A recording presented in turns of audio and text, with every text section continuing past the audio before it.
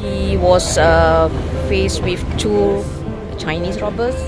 One is aiming gun behind him and the other one is in front of him.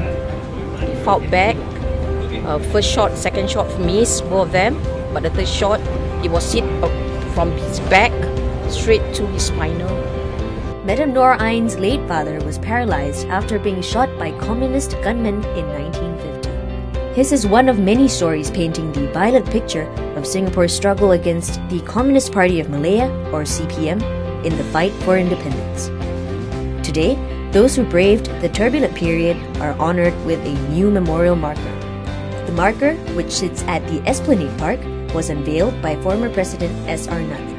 In my heart, I really thankful for this ceremony, at least recognition for him, you see. It was a terrible period in the history of Singapore. Over the news, we hear incidents happening, murders taking place, riots, strikes.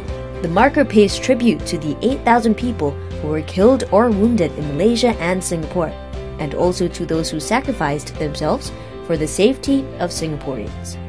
For the older generation, is a memory.